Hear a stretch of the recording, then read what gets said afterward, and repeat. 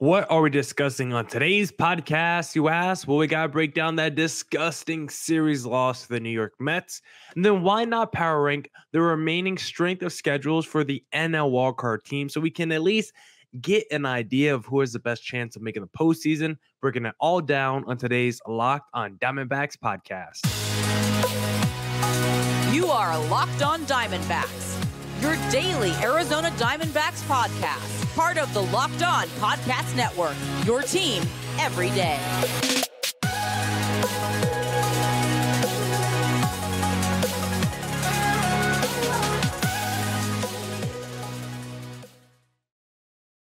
Welcome into the Locked on Diamondbacks podcast, part of the Locked on Podcast Network. Your team every day, listening to who? Always charismatic host of this podcast, Millard Thomas. I'm a multimedia journalist and I'm a graphic designer. So please go check out my website, millardthomas24.myportfolio.com. On there you can see all my latest work, from my packages to my articles, from my photos, and my graphic design. If you want to see more content by me, just follow me on Twitter at CreatorThomas24 for my personal account, or just look up Locked on Diamondbacks, both Twitter, Instagram for the podcast handle. And of course, thank you for making Locked on Diamondbacks your first listen every day. I would not be able to do this podcast without you, my loyal listeners, sharing, subscribing, reviewing, doing all that so I could do this podcast for you. Thank you. It's free and available on all platforms, so please continue to tell your friends. One of those platforms is YouTube, so please hit subscribe on the Locked on Diamondbacks YouTube channel.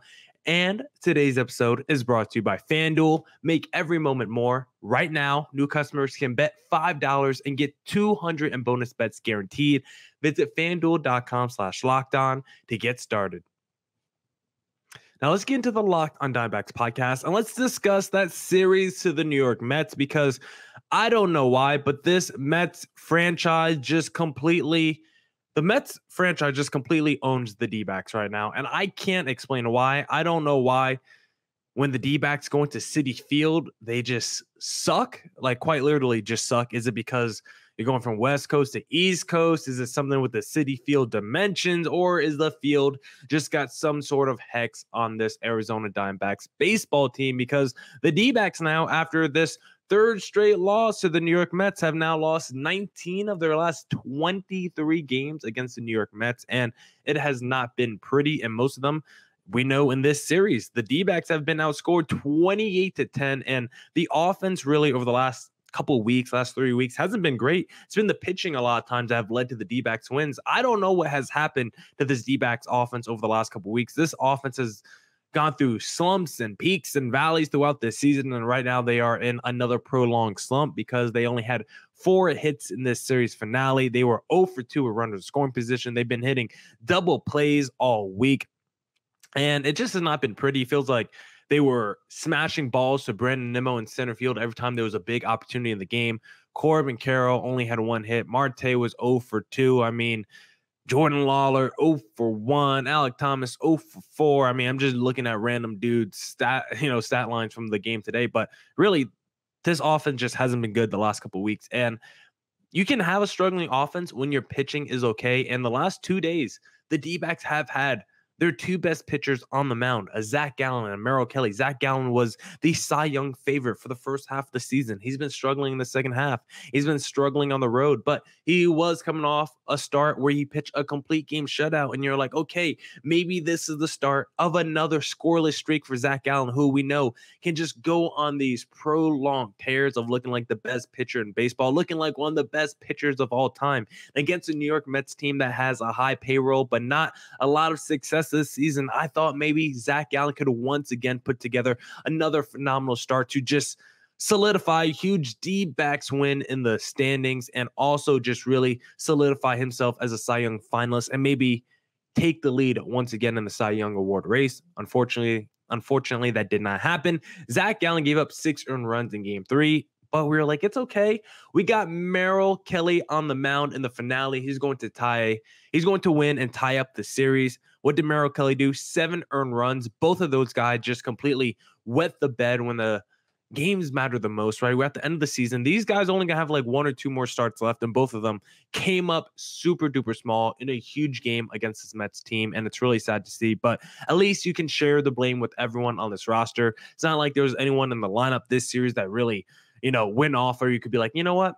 at least that guy really stepped up to the plate. Maybe a Tommy Pham. I mean, he had another hit today. He was kind of the hero in game one. Like, you could say he played well this series, but outside of him, not a very good series for any particular position player. And the pitching, not exactly great either. Don't even need to talk about the bullpen. I mean, Scott McGough gave up 3 earned runs in a meaningless, in meaningless outings as well.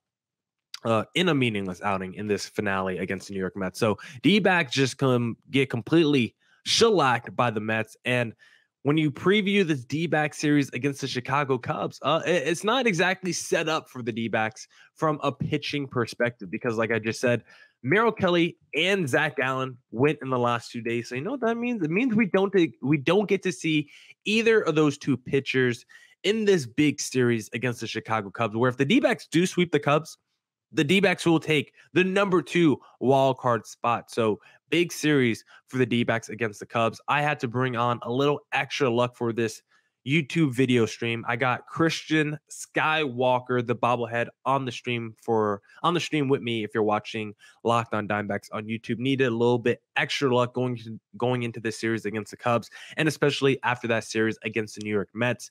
The D-backs probable pitchers: Brandon Pfaadt versus Justin Steele in game 1. We get to see Justin Steele again.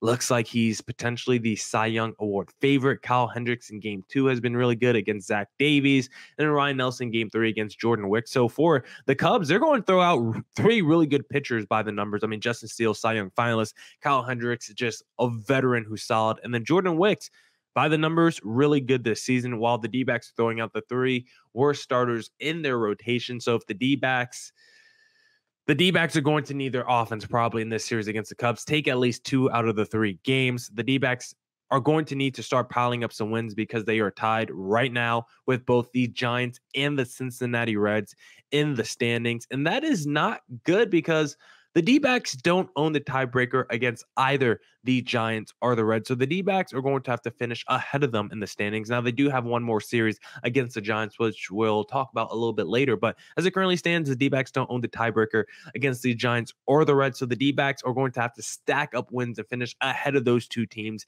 in the standings for them to make the postseason. But silver lining after today, the Giants game postponed, so they are now tied with the D-backs for that 3rd wildcard spot. And the Reds, they lost today's game, so they are also tied. The Marlins also lost today, so they stay behind the D-backs a half game. So when you look at the wildcard race, it's the Phillies number 1, it's the Cubs number 2, and then it's the Giants, Reds, and D-backs tied for number 3 with the Marlins just a half game behind that. That is why in segments number 2 and number 3, we are power ranking the toughest remaining strengths of schedules in the National League wildcard race to really see how it's going to potentially play out the rest of the way. But for the D-backs, if they want to make the playoffs, they're going to have to do a couple things. They're going to have to score more runs. 1 run in a game is not good enough.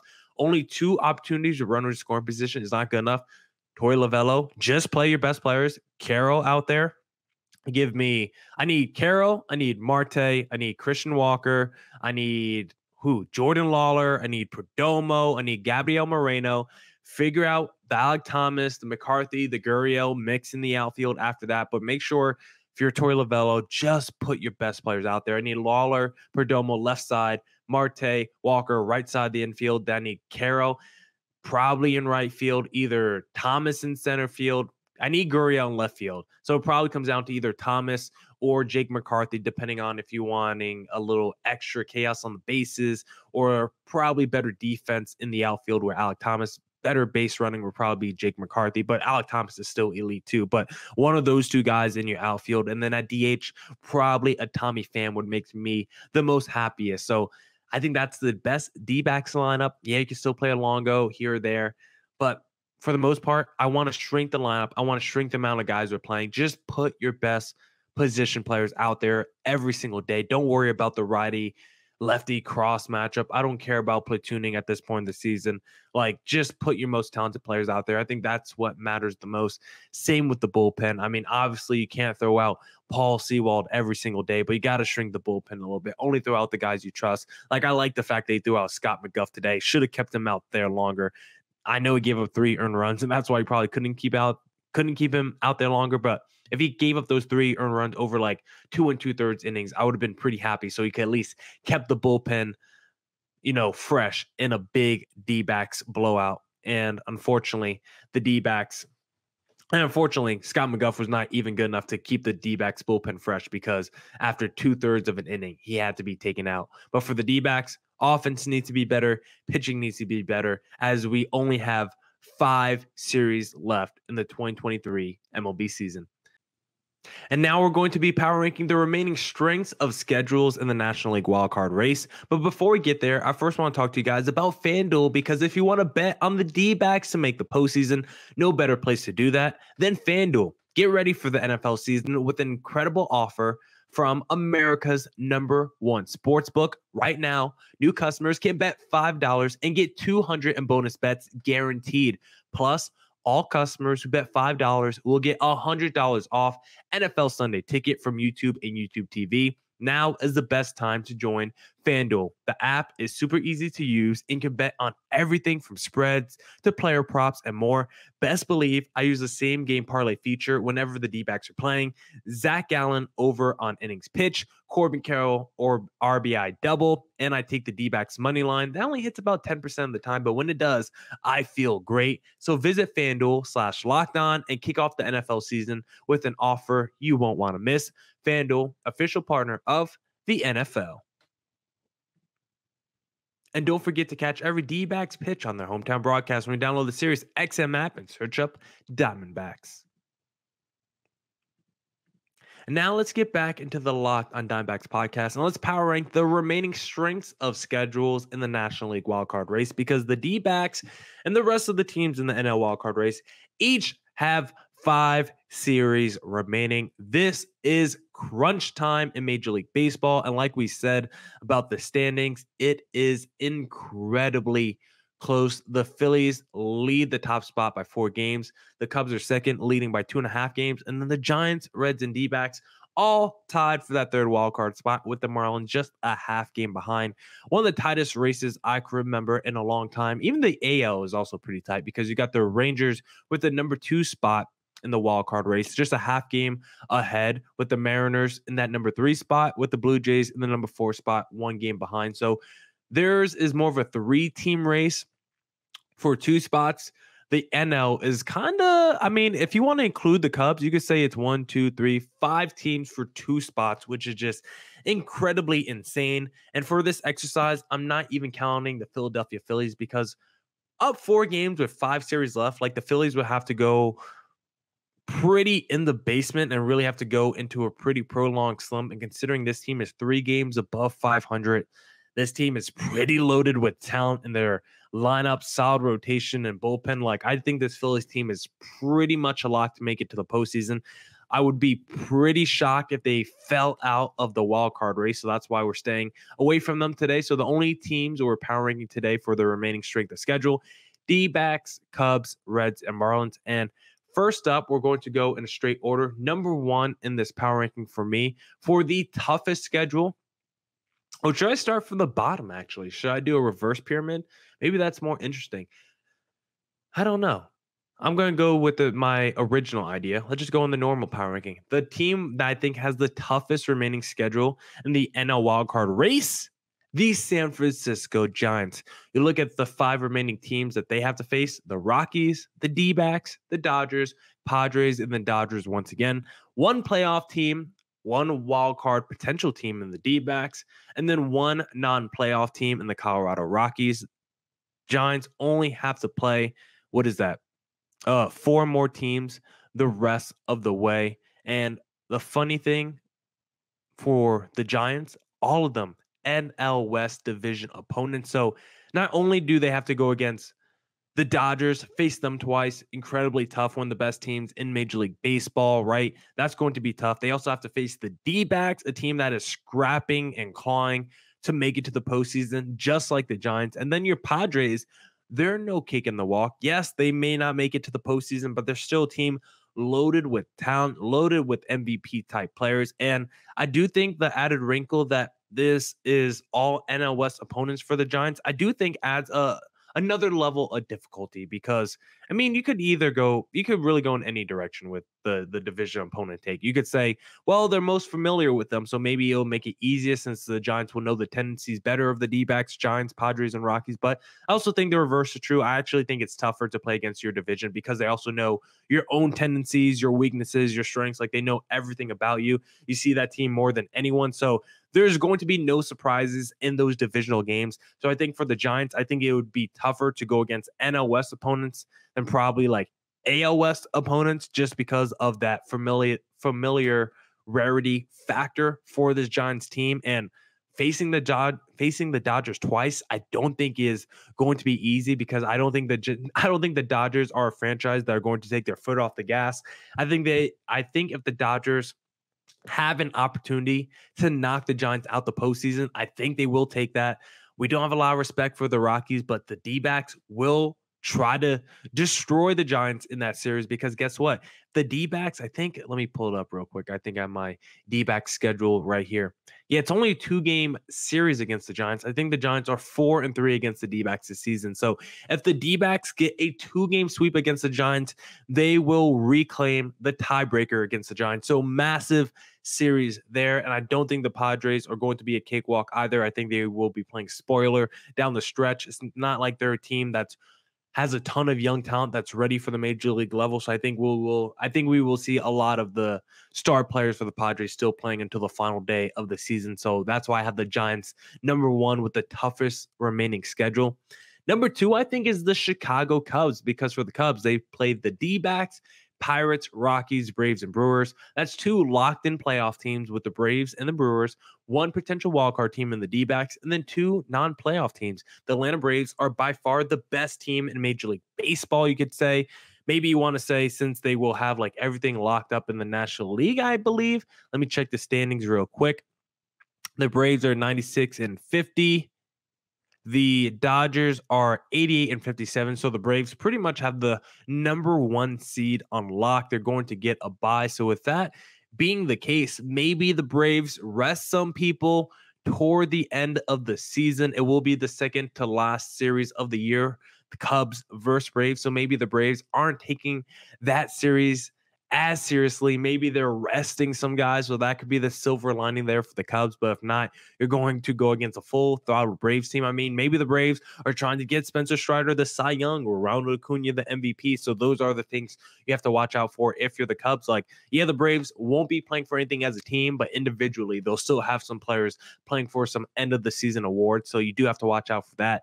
The Brewers, I mean, they're still going to have a great rotation with the Burns, the Woodruffs, the Peraltas, the Yelches are having quietly a solid and a little bit of a bounce back season from what we've seen the last couple of years. Not MVP Yelich, but still looking like an all-star level player. Can't take the Brewers too lightly. And then the D-backs, we just saw the D-backs take it to the Cubs in their most recent series like last week. Cubs versus D-backs, round 2. Hopefully the D-backs can take it to the Cubs because, of course, the D-backs sweep the Cubs. The D-backs will own the tiebreaker over the Cubs as well. So the D-backs could really use a big series win there as well. And once again, the Rockies against the Cubs.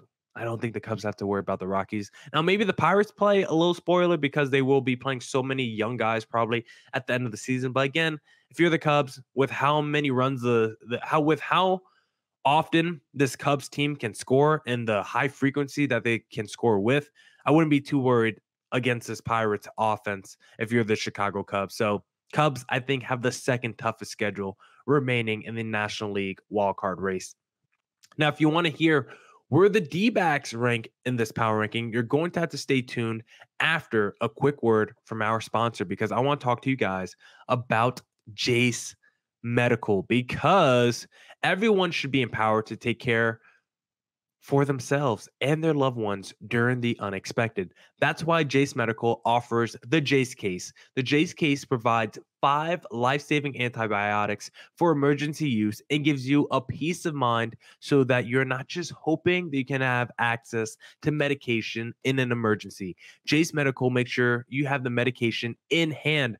Jace Medical is simple. They handle everything from the online evaluation to licensed pharmacy medication delivery and ongoing consultation and care Don't get caught unprepared. Save more than $360 by getting these life-saving antibiotics with Jace Medical, plus an additional $20 off by using code LOCKEDON at jacemedical.com. That's JASE medical.com. Promo code LOCKEDON. And don't forget to catch every D-backs pitch on their hometown broadcast when you download the Sirius XM app and search up Diamondbacks. Now let's get back into the Locked on Diamondbacks podcast, and let's continue the rest of the power ranking for the remaining strength of schedule in the NL wildcard race. Number 3, I got the Miami Marlins because they play the Braves, Mets, Brewers, Mets, and Padres. That's 2 playoff teams with the Braves, and they play the Braves next. So this is still early enough in the Braves season where, yes, they probably have the number 1 seed locked up, but the Braves are still going full throttle at this point. So you will see the full Braves experience if you're a Marlins fan. And then the Mets, still a high payroll team, just like the Padres, like 2 high payroll teams. Like you can't sleep on those teams like the Mets and Padres. I don't see them like starting to unload their farm system at the end of the season. Like you're still going to see the Pete Alonsos, the Lindors, the Juan Sotos, the Fernando Tatises. I think at the end of the season, I still think you're going to get the full arsenal of both the Mets and Padres. And with the amount of money those 2 teams have committed to the payroll, like those 2 teams still have a ton of talent. Like the D-backs just saw it against the Mets, saw them lose 3 out of 4. So if you're the Marlins against a division opponent in the New York Mets, you can't sleep on that matchup. I think this Marlins schedule is tough remaining. Like I debated putting the Marlins higher because on paper, Braves, Mets, Brewers, Mets, Padres, like entering the season, those are like 5 locked in playoff teams. Entering the season, obviously it didn't shake out that way, the Mets and Padres, but I still have respect for those teams because by the numbers, it tells you that the Padres probably should be a playoff team because they have like the best pitching staff in terms of ERA. They score runs. Like the Padres probably should be a playoff team by the numbers, one of the better run differentials in this National League overall. And the Mets, I mean, still loaded with talents we just saw. So Marlins, I think, have the 3rd hardest remaining schedule in the National League wildcard race. Number 4, actually have the D-backs. They play the Cubs, Giants, Yankees, White Sox, and Astros. A very weird last 5 games because 3 of them come against American League opponents, but only 1 locked-in playoff team against the D-backs in the Houston Astros, who will probably win the AL West. 2 potential wildcard teams in the Giants and Cubs. If everything goes right, only one of them will make it because the D-backs will own the other wild card spot. And then 2 non-playoff teams in the Yankees and White Sox. The Astros, it will be the last series of the year for the D-backs going against Houston. Houston might have that division locked up with nothing to play for. Maybe they rest a couple guys. Doesn't really happen in baseball too much, but you never know. Maybe they sit out Jose Altuve, Jordan Alvarez, and could really help out this D-backs team. You're not going to get any help going against the Cubs, going against the Giants, because those are going to be battles for tiebreakers in those series. So the D-backs are desperately going to need to take out both the Cubs and the Giants. Neither one of those is going to be easy with this Cubs high-powered offense, deep lineup, solid rotation. This Giants team, I don't love them on paper, but they just know how to win games as a franchise. They are so highly intelligent, so can never sleep on the San Francisco Giants. The White Sox, I will sleep on. I will be very disappointed if the D-backs don't take it to the White Sox because I just think that's a terrible franchise.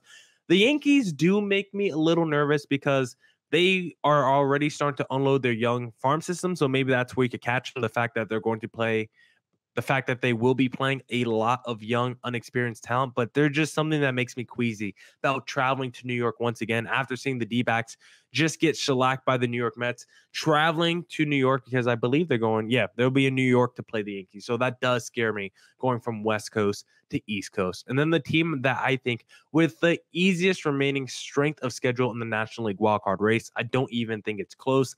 It's the Cincinnati Reds because you look at their schedule. They play the Mets, the Twins, the Pirates, the Guardians, and the Cardinals.